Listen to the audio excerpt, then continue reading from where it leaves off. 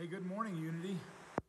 Our word for this Thursday comes from Psalm 16:8. I have set the Lord always before me, because he is at my right hand, I shall not be moved. What a powerful verse of Scripture.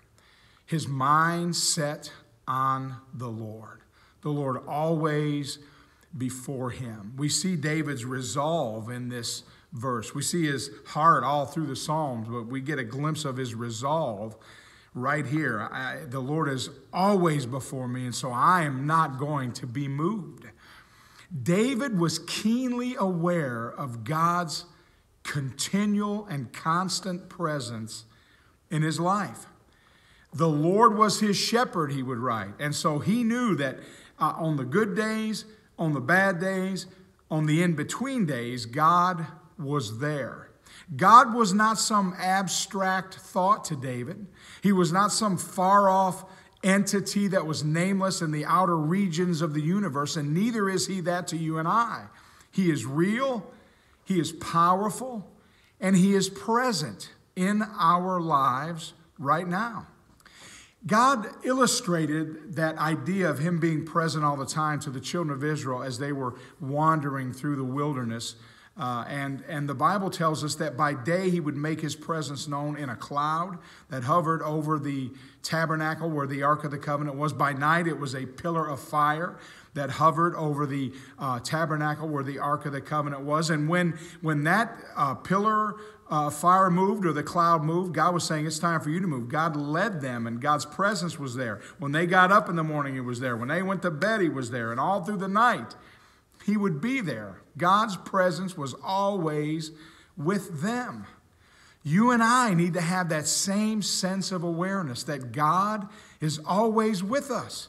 When we get up in the morning, he's there. When we get to wherever it is we're going, God is there. Now, we may not be able to see him in a cloud or a pillar of fire, but we have something Old Testament believers did not have. We have the presence of the Holy Spirit indwelling in us. And he, the Holy Spirit, he is constantly working in our lives. He is exhorting us. He is encouraging us. He is guiding us. He is instructing us. And sometimes, yes, he is chastising us when we aren't all that we should be in Christ. God is always there. Not only do we have the Holy Spirit, but we have the Word of God, a complete book written with all that we ever need to know about Christianity, about life, and about what to expect when this life is over.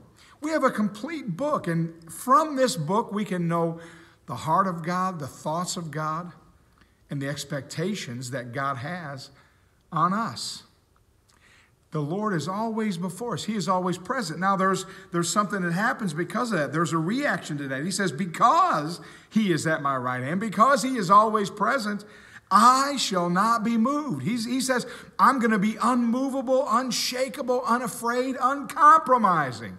That should be the thought and the resolve of every believer. We should be unmovable. Can you say that you are unmovable in Christ? We need to be unmovable in our stand for Christ.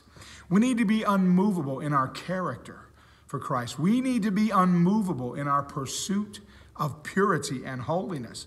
We need to be unmovable in our focus. We need to be unmovable in our mission. Now, I believe it's the responsibility of every believer to cultivate their relationship with Christ. And that comes from prayer and Bible reading, church attendance. It's up to us. And as we do that, we develop that sense of awareness that God is always there. Hey, I want to encourage you today to walk with God. Walk in the Spirit. And when you walk with God, you're walking with the King of Glory. Hey, be blessed today and be a blessing.